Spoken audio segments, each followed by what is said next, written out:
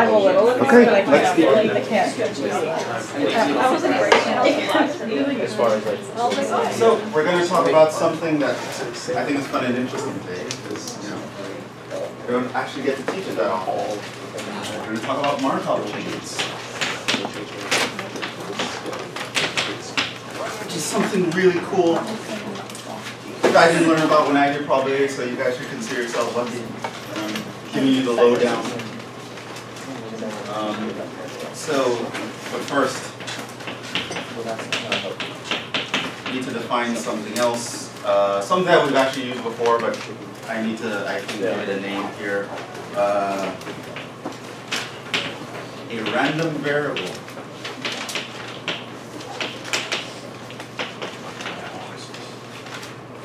is a function that assigns to each sample point. So you have a sample space. The sample points are the events in the sample space, which represents the possibilities for some experiment. So if I take a function that assigns to each sample point a real number, we call that a random variable. So pretty much it allows us to kind of look at our sample space as a set of numbers, and that's nice. So for example, I could say if x is called a binomial random variable,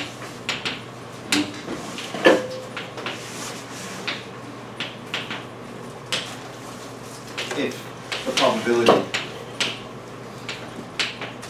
that x equals some output is given by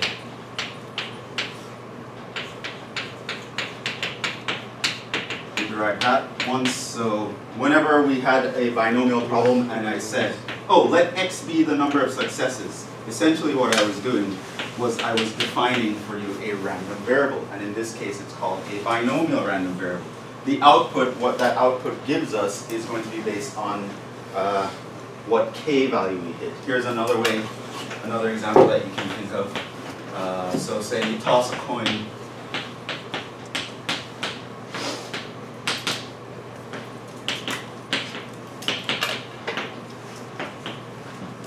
Let x equals the number of heads. Then x just defined a random variable, because what does that mean? Well, here are my sample points. Let's call it sample space. The sample points are, the possibilities are, I can get 2 heads, or I can get a head and then a tail, or I can get a tail and then a head, or I can get 2 tails. So these would be HH, HT, TH, TT, these are the sample points. But maybe for some reason I don't want to think of them as HH, HT, TH, and blah, blah, blah. So what I can say is I can map this to a function that directly links the sample points to the number of heads. So HH, of course, would map to the number 2. This would map to the number 1. This would also map to the number 1. And this will map to the number 0. And so if I ask a question, for example, what is the probability that there are no heads? It's the same as me asking, what is the probability that this variable will output the number 0?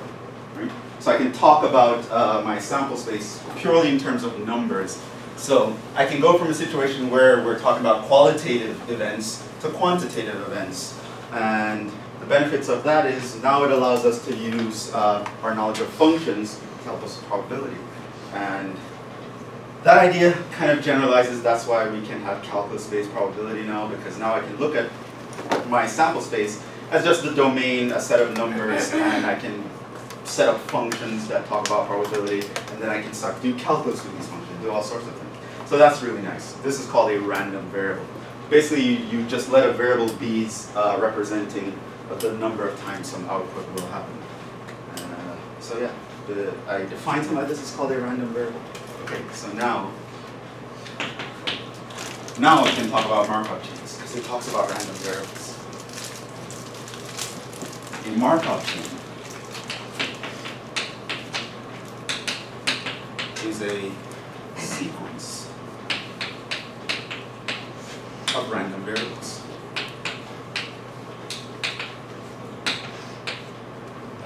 Let's say it's x1, x2, x3, xn. We're in finite probability, so we're going to have a finite number of them. There are n random variables that I can arrange in a list.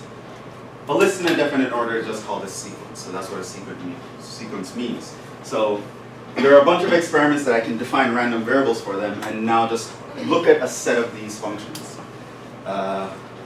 with possible outputs.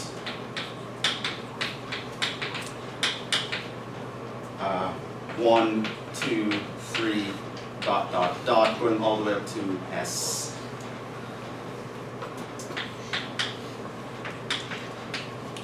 That are called states of the random variables.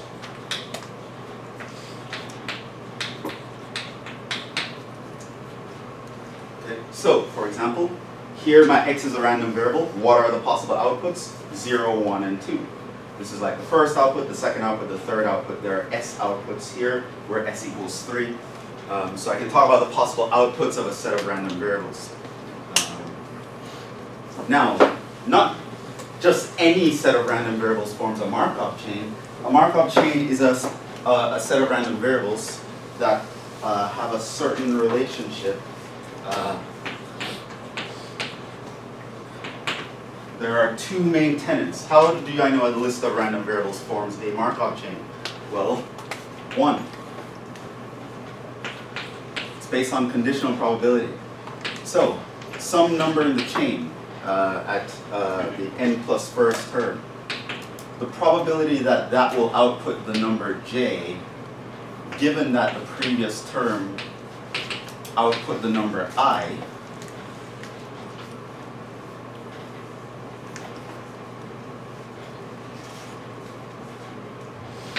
and given that the term before that output the number I sub n minus 1, given that the term before that output the number I sub n minus 2, all the way down that the first term output the number I1.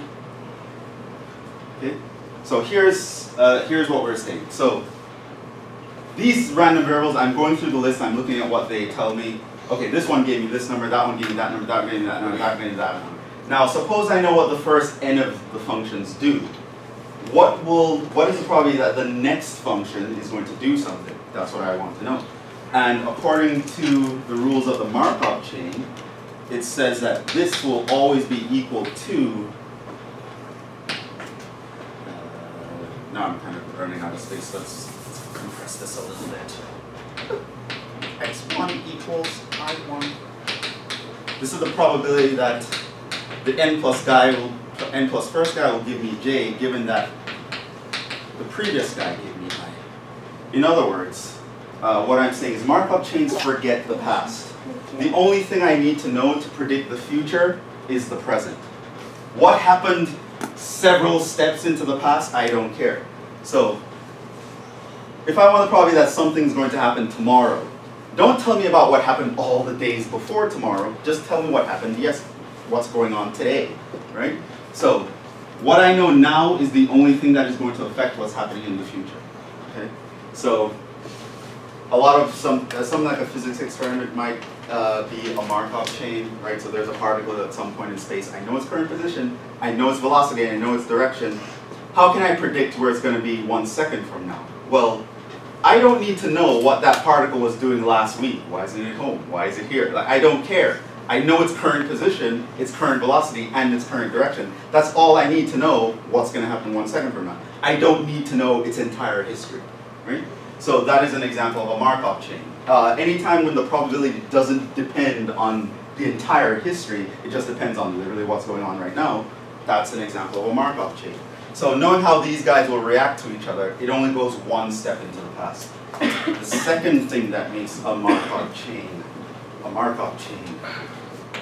is the following. that this guy here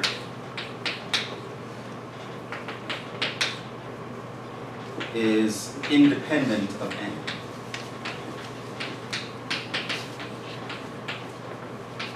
And is constant. What does that mean?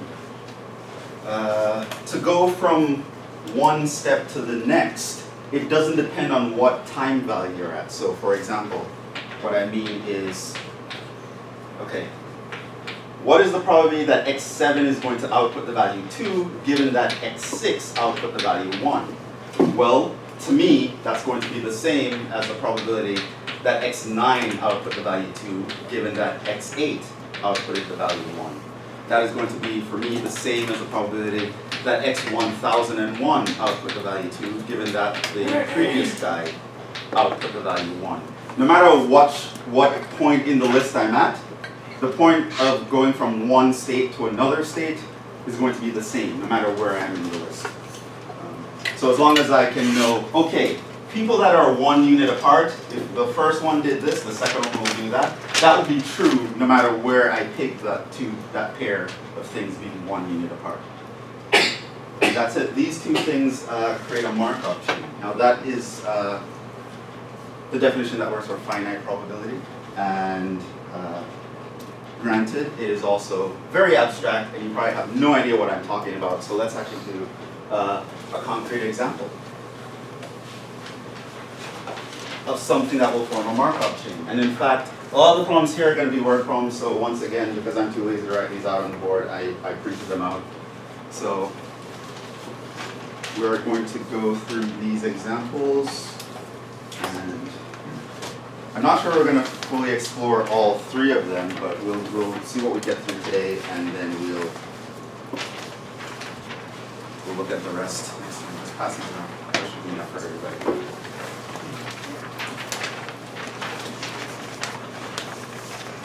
So I'm going to kind of teach you about the peculiarities of Markov chains using example 1, and then we're going to apply what I teach you to examples 2 and 3 and beyond.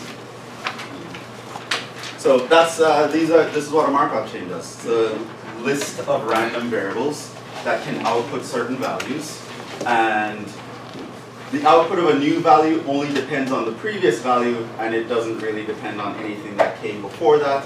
And if I want to know how 2 things in succession behave with respect to each other, that behavior is guaranteed throughout the entire list, no matter at what point I look. Yeah. This run in sheets. There's definitely enough. So, are there extra? Oh. That's 2. Do you need more?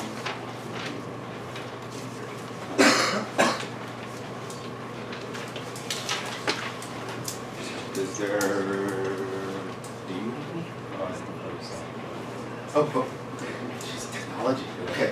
All right. So let's actually look at this. It turns out all of these things describe a Markov chain.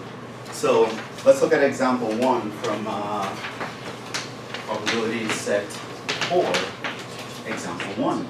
So let's read about that. Okay. So there's a certain type of machine at a factory. The following are true for that machine. If it is working on one day, so we have a machine, and the following is true. If working one day, there's a 90% chance it'll work the next day.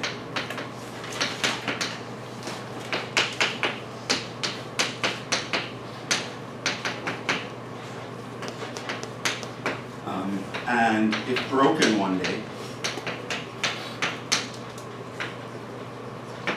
there's an 80% chance it's working the next day.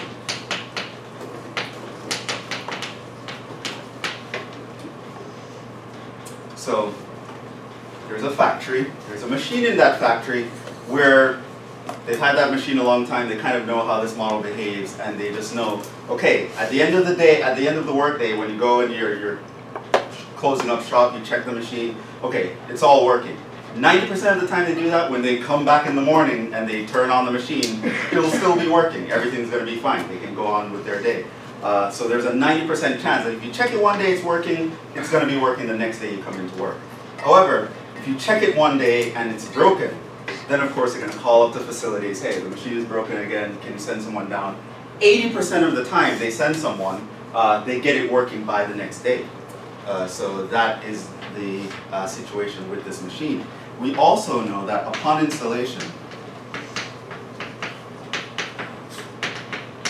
there's a 99% chance the guy who installed it knows what he's doing and it's up and running the moment he installs it. It's working. Chance. It's working. So what you would notice here is that if I were to say the following.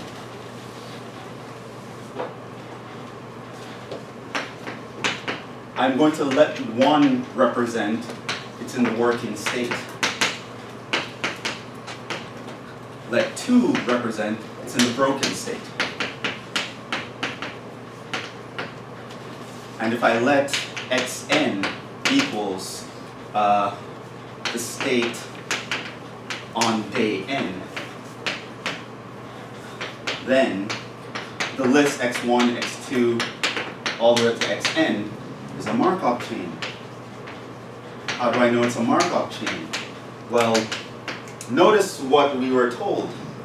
The only thing I need to know about it's going to be working the next day is what was happening the previous day, right? If I want to know what's the chance that the machine is going to work tomorrow, I don't need to know what was happening last week. I just want to know what's happening today, right? I know that if you check it one day, it's going to be working 90% the other day. If it's broken one day, there's an 80% chance it's working the next day. So to know about what's going on tomorrow, I only need to know about what's going on today, right? Is it working today? Okay, there's a 90% chance that tomorrow it'll be working, right? And again, it never mentioned which particular day we're talking about. Is it a Tuesday? It never said. I just know on a particular day, if you check it, that's going to be the probability. And I know between that day and the next day, these are the probabilities. I don't really, it doesn't depend on which particular day I pick. I just know that's how the machine works between a 2-day time span. So this actually represents a Markov chain, right? So I can talk about, I want to measure the state of this machine. Right? So now that is an example of a Markov chain. Let's actually do some math with this, right? So here, the x sub n is going to represent its state on day 1. So for example, the state could, this function could output 1 or 2, meaning it's working or not working. This could output 1 or 2, etc. So we define the following. Let's get some probabilities in here. The probability that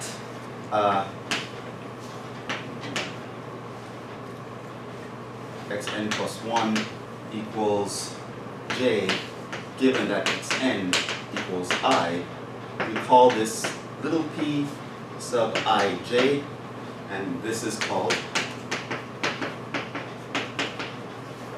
a transitional probability.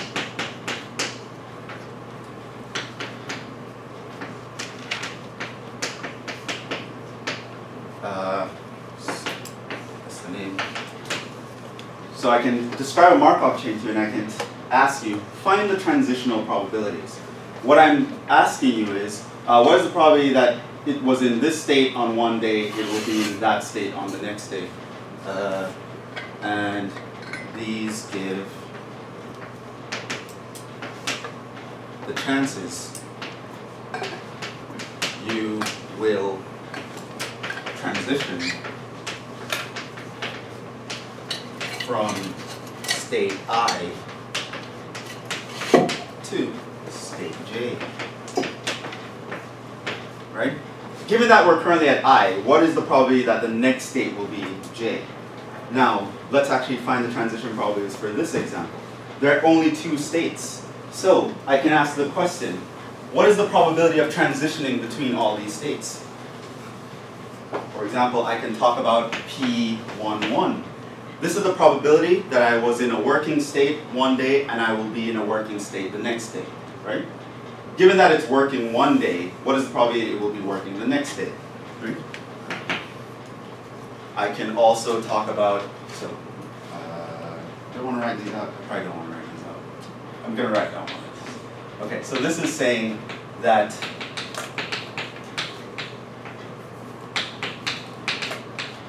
given that on day n, it's working, what is the probability that on day n plus 1, it's still working, right? So that guy is going to be, we can find that. Another transitional probability we can talk about is, okay, given that it's working today, what is going to be the probability that it's not working tomorrow? That's the second transitional probability. I can also talk about the probability, okay, suppose it's not working today, what is the probability that it will be working tomorrow, right? I can find that probability. Okay, suppose it's not working today, what is the probability that it will still not be working tomorrow, right? I can talk about those kinds of things. And you would notice for the two states, those are all the possibilities. There are only really 4 transitions that can happen. It can go from a working state and remain there or switch, or it can go from a non-working state and remain there or switch. So I could be working one day and working the next, or I could be working one day and not working the next, or I could not be working one day and working the next, or I could be not working one day and not working the next. Now based on this example, what are these numbers? What is the probability that I'm working one day and I'm working the next day? 0.9. There's a 90% chance that if I'm in state 1, I will continue to be in state 1 the following day. What is the probability that I'm working one day but I'm not working the next day? 0.1, right? Literally the complement of that. Okay, what's the probability that if I'm broken one day, I will be working the next day? 0.8. Whenever you're in state 2, you make a phone call, there's an 80% chance we can get you to state 1 by the following day. Okay, so if it's not working one day, I ask them to fix it, and I come in tomorrow, it's still not working. What is that probability? Well, it's going to be 0.2. So that means that 20% of the time when they don't get it fixed in time. What does this remind you of? Is there anything?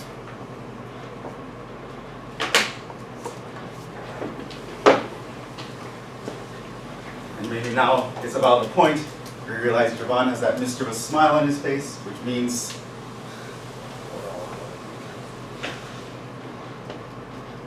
that bastard just figured out a way to put matrices in this thing. Look at that. Those are the subscripts of matrices, aren't there? This is the guy in the first row, first column, first row, second column, second row, first column, second row, second column. I can, from this, I can build a matrix. First guy, first column, first guy, second column, second guy, first column, second guy, second column. I can call this matrix 0.0, 0.1, 0.8, 0.2. This matrix I will call big P, and it is called a transition matrix. Yeah, matrices are back. We missed you. Okay, now basically what you can realize in the transition matrix is the rows tell you about the current state.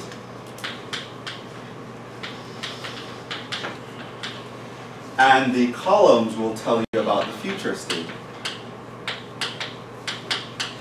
So here's row 1, row 2, here's column 1, column 2. Basically the guy that's here is, what is the probability that I move from state 1 to state 1? Well, it's 0.9. What is the probability that I move from state 1 to state 2? 0.1. What is the probability that I move from state 2 to state 1? Well, it's 0.8. What is the probability that I move from state 2 to state 2? It's 0.2. So I can get this matrix, which I call a transition matrix. This pretty much tells me what is the probability from jumping from one state to the next state. And because there are only 2 states here, I get a 2 by 2 matrix. Of course, if there were 3 possibilities, I would get a 3 by 3 matrix. If there were 1,000 possibilities, I would get a 1,000 by 1,000 matrix. And that's far more likely. Usually when we're using Markov chains in applications, there are thousands and millions of rows, quite literally. I'll talk about applications a little bit later. So I see something that kind of reminds me of a Markov chain. I define my states, and then I find what is the probability of transitioning from one state to the other state. I can throw these guys in a matrix, and that's called a transition matrix. Now there's another way to visualize this. There's actually a graphical way. a very nice graphical way. And this is where the name actually comes from.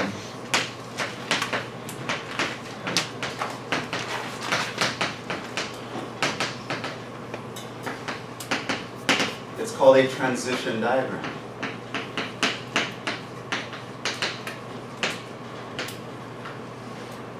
So here's how you draw the transition diagram.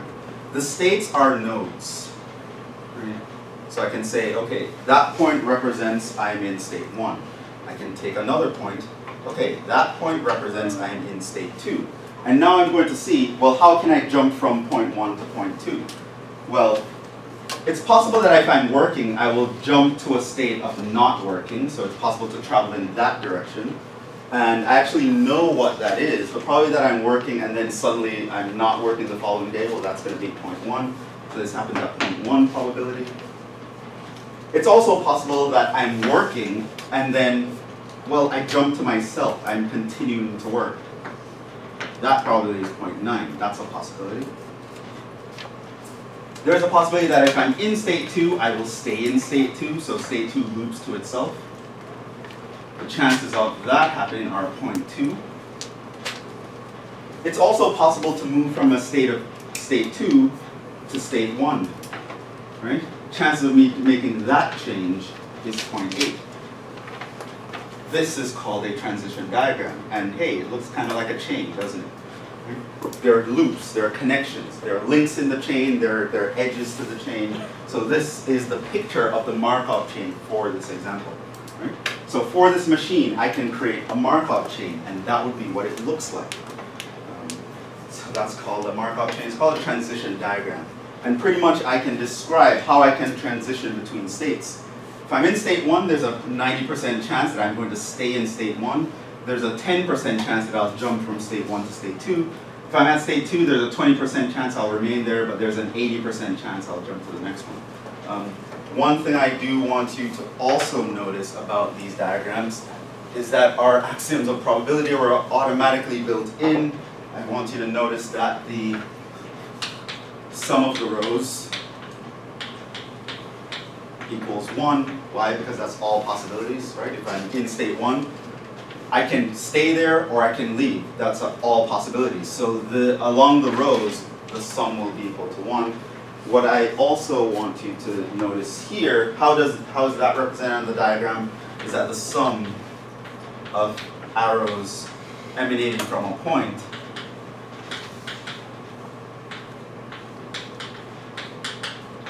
they must all add up to 1, right? So if I'm in situation 1, notice that 0.1 is coming out of it and 0.9 is coming out of it. That adds up to 1. That needs to be the case. So if you write a matrix and the rows don't add up to 1, or you draw a chain like this and the arrows leaving a point don't add up to 1, you did not draw a Markov chain. You are not describing a probabilistic situation.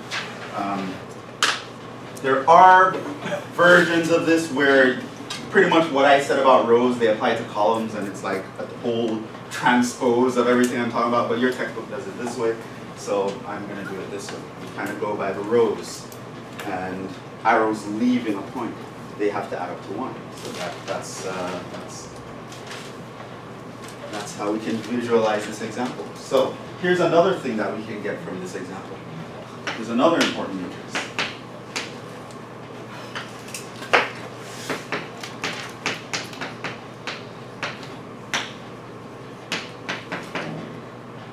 This is called the initial. There are more than one of them, so I'll introduce the initial state matrix. So the notation for this matrix is big S, and in fact I will put a subscript of 1 to talk about. This is the first state, the initial state, and this is just a row matrix that pretty much describes the states, right? So here, there's state 1 is possible. Here, state 2 is possible. And what I'm going to do is I'm going to put the probability that I'm in state 1 and the probability that I'm in state 2 in the very beginning, right? This is called the initial state matrix. So, in the very beginning of this experiment, what is the probability that I'm in state 1? From this example, example 1. 99%. There's a 99% chance that the machine is working from the very beginning. Which means there's a 1% chance that the machine is in state 2 in the very beginning. Right? So I can have a matrix looking like this, and that represents what is the initial state.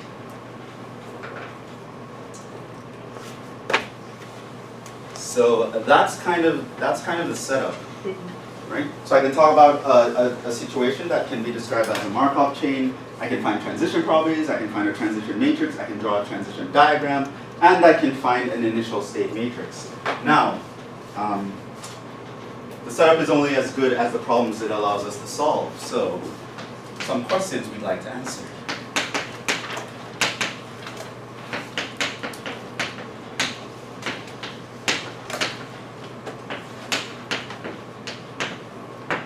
Okay, so knowing what's happening tomorrow is good and all, but I'd like to know what's going to happen a week from now, or a month from now, or 2 years from now, right? If I sell a 23-year-old an insurance policy, I want to know at 60 years old what's going to be happening to this kid. Am I going to have to pay out the insurance policy? At that point, is the money he's paying to me going to be more than the money I'm paying to him? So, predicting something one step in advance isn't actually good enough. We want to be able to make predictions long term. That would be the gold standard. Can I predict the future 10, 20, 30 years down the road? I don't want to know what happens one day to the next. I want to know what's going to happen 2,000 days from now. Now that's a very different question, and it's very difficult. So one is we want to be able to say what is the probability will be in state I n steps from now, where n is just some finite number.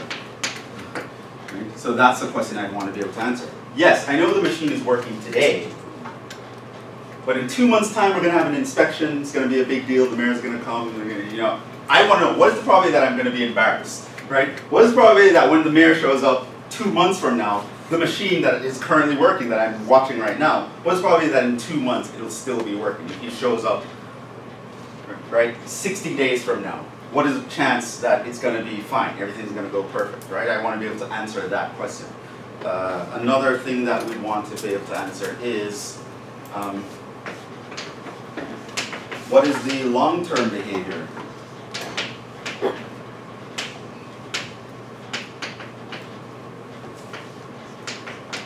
of the xn? That is the kind of question that goes like this. There's no definite time in the future. I don't really care about necessarily 60 days in the future, but just in the long run, indefinitely, right? I know what's going on now. If I come back some unspecified time in the future, which might be a long time from now, what are the chances that I'm going to see the machine working versus not working, right? So I want to be able to ask, I want to know exactly n days from now what's going on versus a while from now, some unspecified time. If I were to randomly show up, is the machine going to be working? That's another question we want to be able to ask. We're going to be answering these two. The third question we're not really going to get into, but it's something like, what is the expected value of the state, right? What can I expect is going to happen in the long run, right? What is the probability that I'm going to be able to expect it to be working? Now, ultimately we're going to be able to answer the first two. We're not really going to do the third, but that's kind of the situation. How would we go about actually doing that though, based on our setup? So here's what we're going to do. So let's work through this question.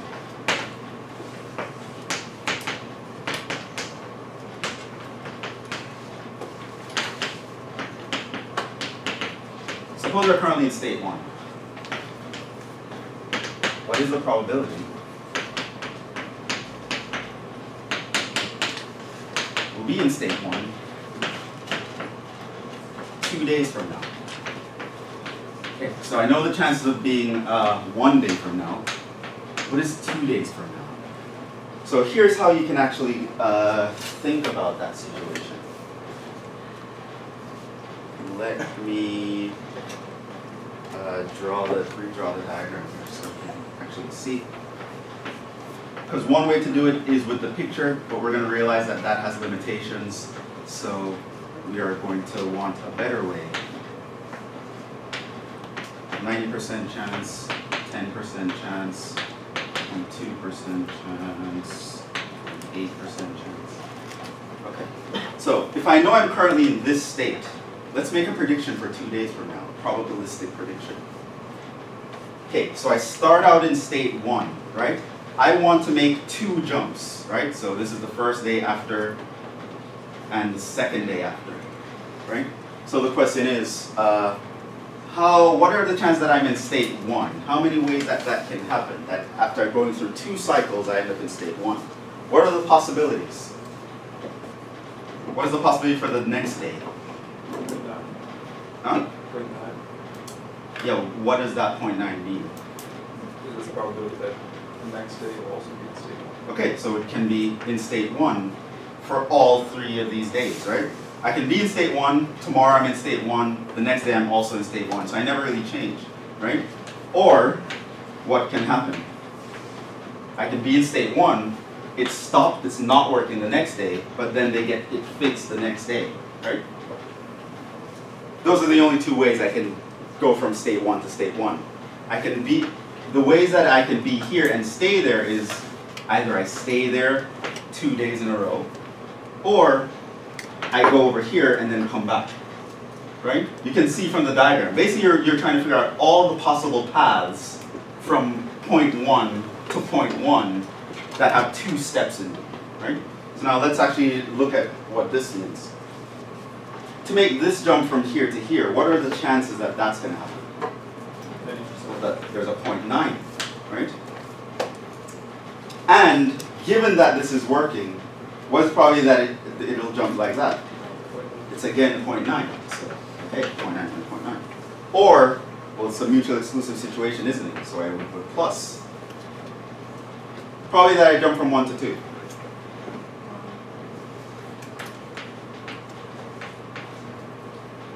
Probability that I jump from 2 to 1. Huh? 0.8. So that is the probability that if I know I'm working today, I'll be working 2 days from now. What I want you to notice here is that that's actually Bayes' theorem, right? Basically, this guy here is the probability. What is probably that I would be in state 1 given that I was in state 1 times the probability that I was in state 1. Here it's what is the probability that I will jump to state 1 given that I was in state 2 times the probability of being in state 2. Notice that this ultimately, both of these add up to the probability of being in state 1 with Bayes' theorem version 1 unofficial. Right? You can actually realize that. Just me looking about how to go around this diagram, it builds up Bayes' theorem. So, okay, so I'm kind of okay with jumping around this diagram. But is there another way to do this? Because if you were to ask me what's happening 1,000 days from now, I don't want to look at all possibilities like 1,000 days from now. I'll go crazy. Here's another way you can get that same expression.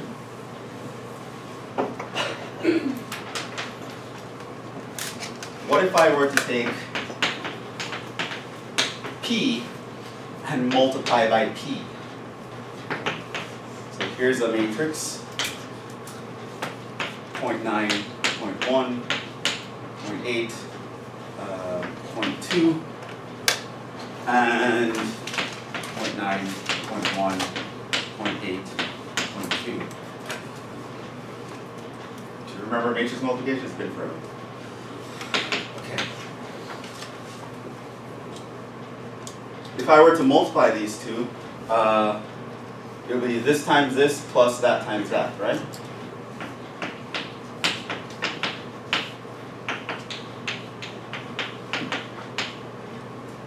And for the second state, it would be this times that plus 0.1 times 0.2. This here will be this times that plus 0.8 0.8 times, here's plus 100. Okay, this times that plus this times that.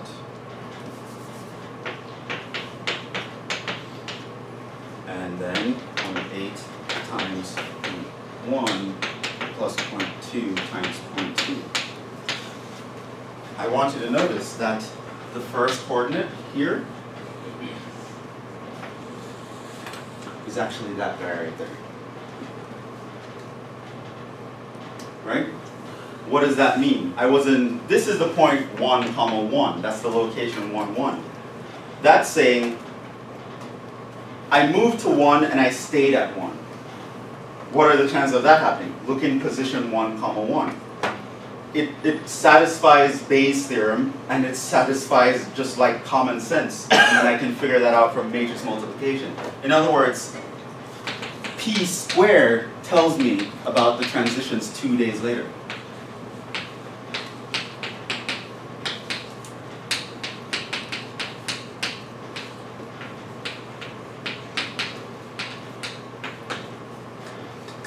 How would I find out what's going on 3 days from now? Well, p cubed. 10 days from now, p to the 10th power, right? So on and so forth. So it turns out that matrix multiplication kind of falls in line with Bayes' theorem, which kind of helps me predict what's going on multiple steps in the future. So if I wanted to know, well, how things will play out 1,000 days from now, all I have to do is find p to the 1,000. Now that's not easy in general, but there are techniques to actually make it easier. But I kind of want you to see how matrix multiplication is going to look into this. That is an example. Here's another example of matrix multiplication. Now this multiplication that I'm going to show is probably the more important one.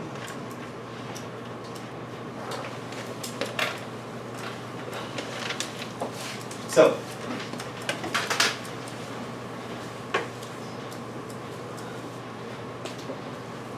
consider this question. Okay. Looking back at this machine. It was installed today.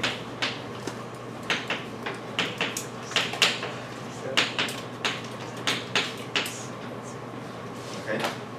So all I know is it was installed today. I don't know if the guy did the job correctly and it's actually working. I just know it was installed. I don't know if it's working. What is the probability it's working tomorrow?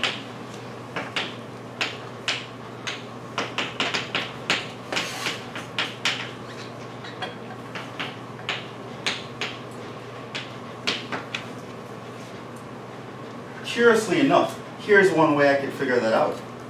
I can start with the initial state matrix. Okay, it was installed today. This matrix is going to tell me about the current situation. What is the current probability that it's in state 1 versus state 2? And here's what I'm going to do. I'm going to multiply by the transition matrix to kind of figure out, if this was the given state, what is the probability that how things will transition after one step? Basically, I'm going to now have 0.99, 0.01. I'm going to multiply that by the 0.9, 0.1, 0.8, 0.2. Notice that that will give me, so this is a 1 by 2 multiplied by a 2 by 2, so that should give me a 1 by 2 matrix. Right, so this should have 2 entries like that. What's the first entry going to be? Well, it's going to be this times this plus that times that. Plus 0.01 times 0.8. And then over here, I'm going to have 0.99 times 0.01 plus 0.01 times 0.2. Okay, tell me what those numbers are. So we can calculate these.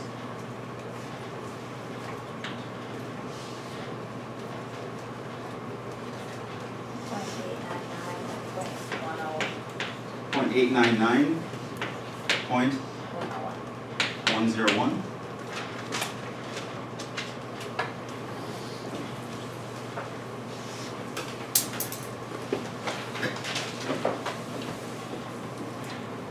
what do those numbers represent?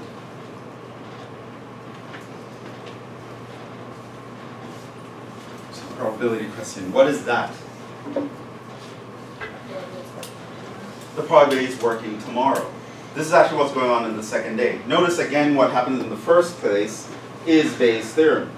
What is the probability that it's working tomorrow? Well, it could be working tomorrow given that it's working today, or it could be working tomorrow given that it's not working today. Right? So that is Bayes' theorem. This is just the probability that it's working. What's the probability that it's not working tomorrow? Well, that's the probability that it is not working tomorrow given that it's working today, plus the probability that it is working tomorrow given that it's working today. So you would have Bayes' theorem, which pretty much tells you that this here is the probability we're in state 1 on day 2. And this is the probability we're in state 2 on day 2. This is defining another state. I will call this the state matrix 2.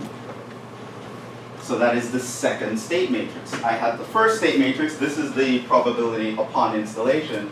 Now, assuming those probabilities, what is the transition between day 1 and day 2? Well, it's going to be this. If there was a 99% chance that it was installed correctly, what's the chances that it's working tomorrow? 89.9% chance it's working tomorrow. Now, of course, I can talk about what's going on day 3. What would I do if I want to figure out what's going on in day 3? Right, I'm going to take this and figure out how it transitions by taking that and multiplying by that. So if I wanted to S3, that is simply going to be S2 times P. But notice that S2 was actually S1 times P, so that ends up being P squared. If I wanted to find S4, that will be S3 times P, but that's just going to be S1 where I multiplied P 3 times. If I wanted to find what's going on the 5th day, well, that's going to be what's going on the 4th day times the probability of transitioning throughout all the states.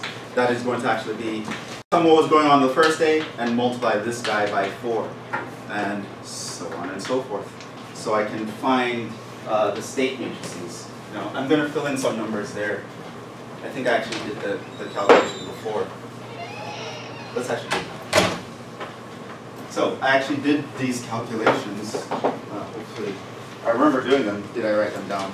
Please tell me I wrote them down. If I didn't, you guys are gonna have to use your calculator. Oh, I actually did up to S6, believe it or not.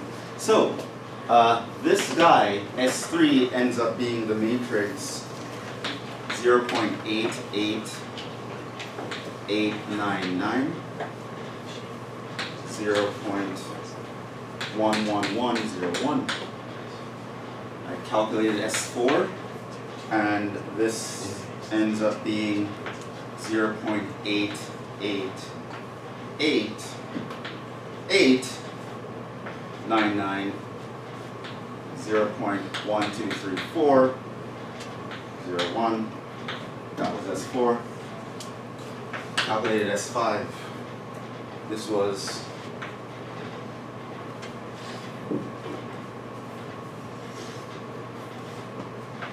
88889.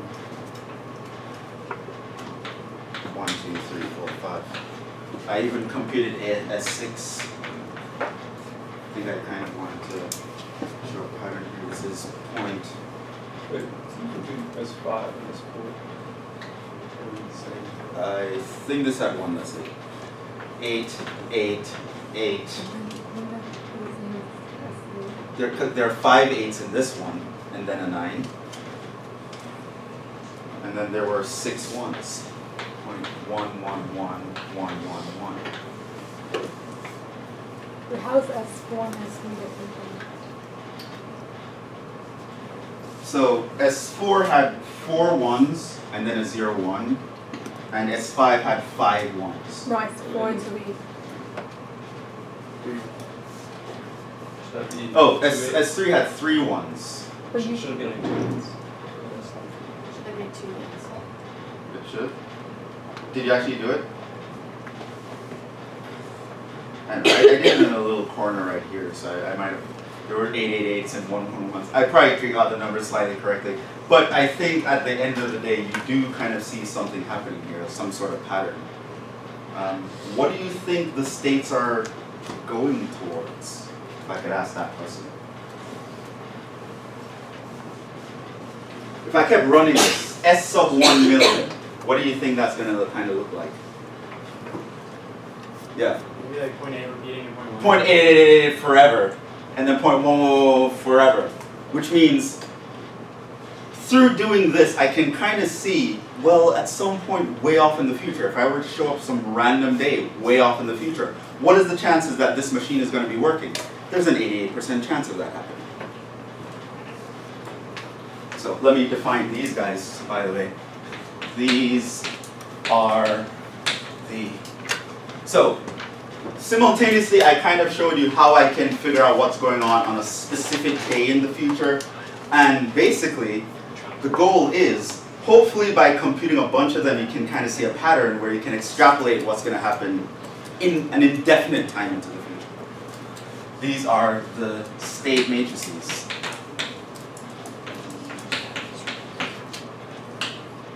We define them by Sn is equal to S1 times p to the n minus 1, and this is the nth state matrix.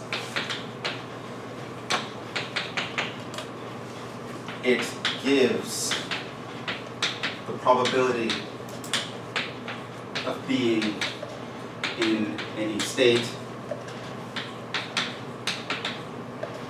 n steps into the future.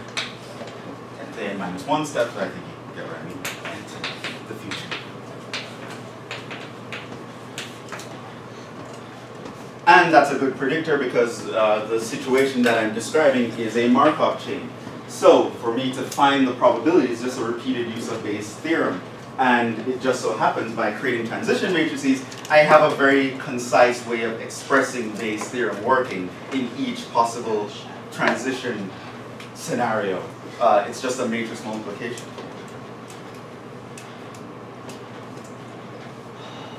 I think your book probably did n plus 1 here and then should end here. That's n steps into the future, but I think you kind of get the idea. Now, these are called the state matrices. Now, to answer, so this allows us to answer the first question. This helps us answer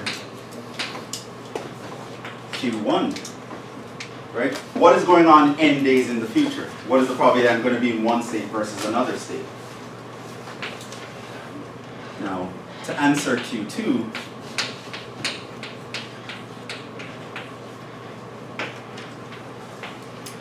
we want to see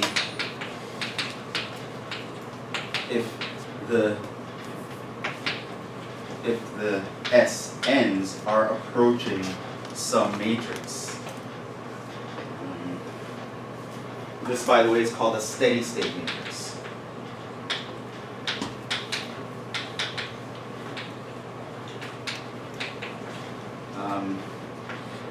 It is the matrix the states approach.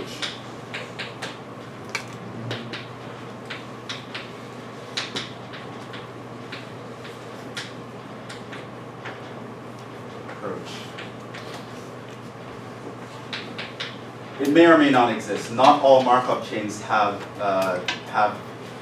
such a thing.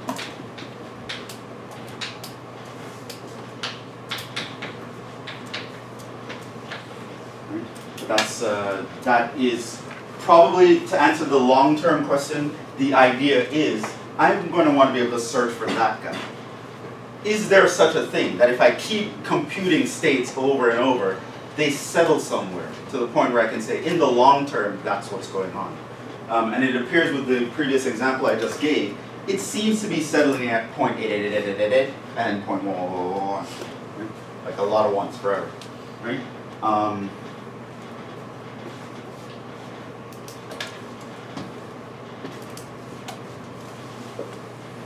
So again, let's actually see how we would compute this guy if it actually exists. So here, it seems S bar exists, right? Just by eyeballing it. How could we find it?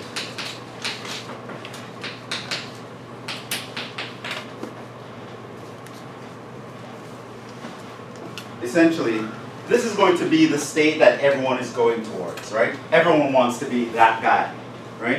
You know that guy that everyone wants to be like? That guy. I wish I was like that guy, right? Everyone wants to be like that guy, including that guy, right? Man, I wish people was good. I was as good as people say I am. This guy is like the standard, the gold standard. You want to get to that. That's amazing because that allows you to predict the future into eternity, right? So what does it mean to be this matrix, the guy that everyone goes towards? It means that if you ever got to be him, what would he go towards? Himself. Notice that S bar is going to it fulfills this equation. S bar, if I transition that, doesn't go anywhere. Right? That actually makes sense. If everyone is heading towards him, who is he heading towards? Himself. So, given that idea, so if S bar exists, it must fulfill that equation.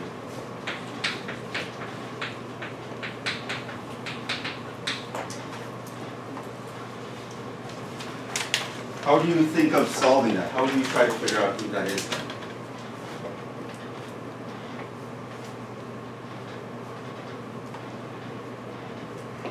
I know exactly what P is, but I don't know what S bar is. How do you figure it out?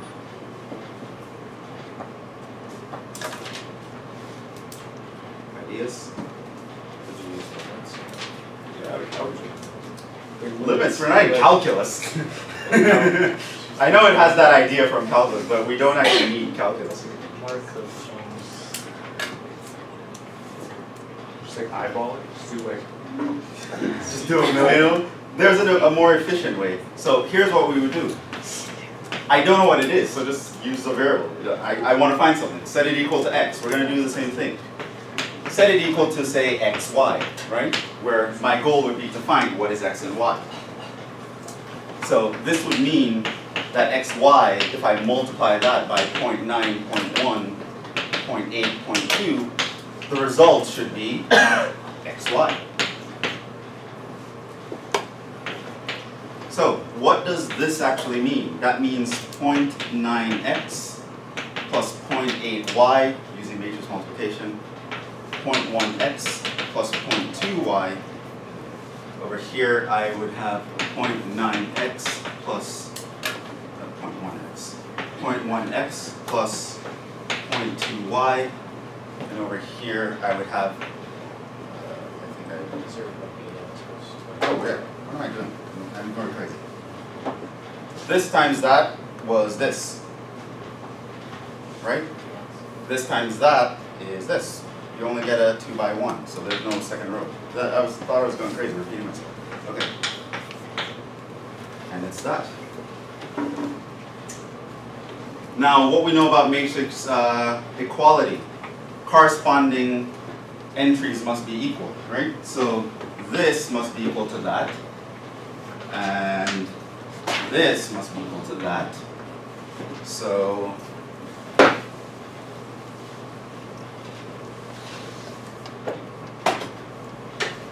that means 0.9x plus 0.8y must be equal to x, and it's also true that 0.1x plus 0.2y must be equal to y.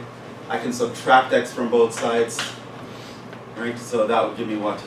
Minus 0.1x plus 0.8y equals 0. I can subtract y from one of these sides. And I will get 0.1x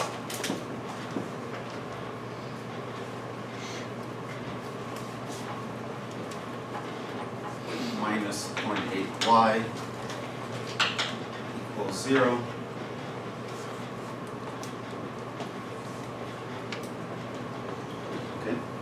Now one thing you'll notice here, so we get a system of equations essentially. So I'm going to solve for x and y. Now here's one thing you'll notice if you throw this into a matrix. It's actually dependent, right? One equation is just a multiple of the other, which means I can't actually solve it. However, I do have an additional piece of information, right? What is the relationship between x and y? Well, it's the set of all probability distributions. So it's also the case that x plus y must be equal to 1. So I'm going to use that. That's always going to be true because it's a set of probabilities. So this is going to be my system of equations. Solve that system for x and y, and that will tell me if this actually works. Now, what is that? How can we solve this for x and y?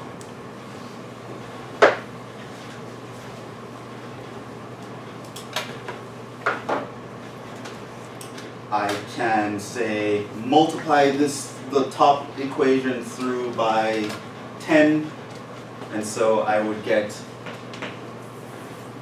1 minus 8, 0, 1, 1, 1. So put the 1, 1, 1 up here. I can take row 1. Let's take row 2 minus row 1. This minus that, 0, this minus that, 9, this minus that, 1. And then I can take 9 row 1 minus row 2. It's going to be 9, 0, 8, 0, 9, 1. And then finally, I can just divide the top row by 9. So row 1 divided by 9, and divide the bottom row by 9, row 2 divided by 9. So this is 1, 0, 8 over 9, and this is 0, 1, 1 over 9. Now plug in 8 over 9 into your calculator. What does it tell you? 0.8 forever, right? And then 1 over 9 is going to be 0.1111 forever, right? So this actually means that the x, and remember, this is the probability in state 1 long term. My x is going to give me 8 over 9. This is 0.888, well, forever. And my y, this is the probability in state 2 long term. That's going to be 1 over 9, 0.111 forever.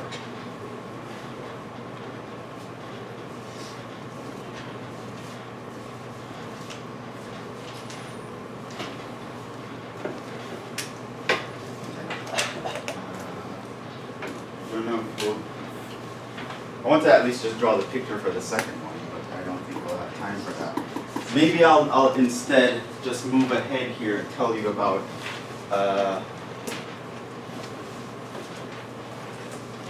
some new ideas. So if a state matrix, if a steady state matrix exists, that's how you find it. Just set up variables to be the entries, and then multiply it by the transition matrix, set it equal to itself. You'll get a bunch of equations. Usually 1 or 2 of them will be dependent, so what you do is you throw in a last equation that just says, pretty much if I add all these variables, I will add up to 1, because that's always going to be true. You'll be able to solve the system. If the system has a solution, then you're going to know what the long-term behavior is. And if the system does not have a solution, it means the long-term behavior is not predictable. Is essentially what it means. But the ones that are predictable are nice. We like them, and we call them something else. We call them regular Markov chains. So, another definition. A Markov chain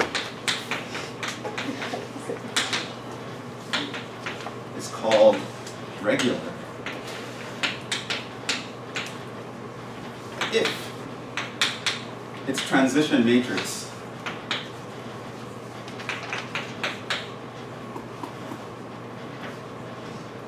has only positive entries for some power of P.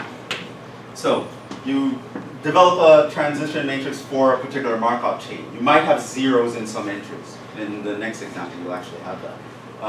Now, if you multiply P by itself over and over, and there comes a point where eventually all the entries are positive numbers, there are no zeros left over, we call that Markov chain regular. Zero. Regular Markov chains have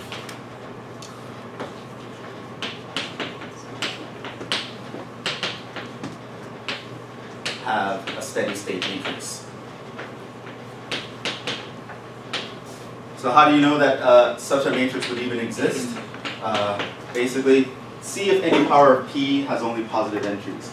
For if P itself has positive entries, that's good enough. As you can see, RP here had only positive entries, so I knew there was a steady state matrix. There's another theorem.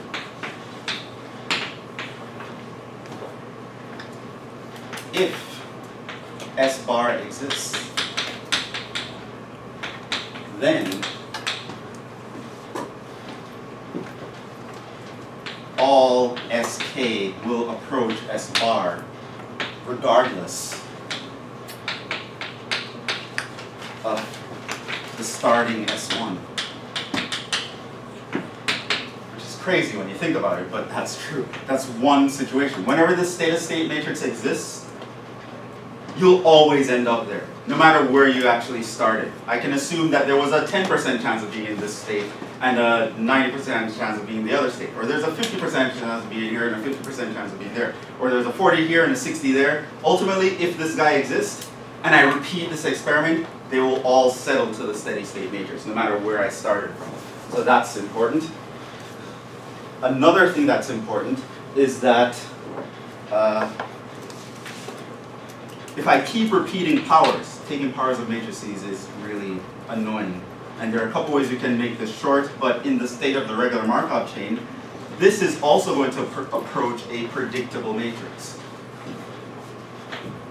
Where, so I can figure out the long-term probability transition matrix. P bar consists of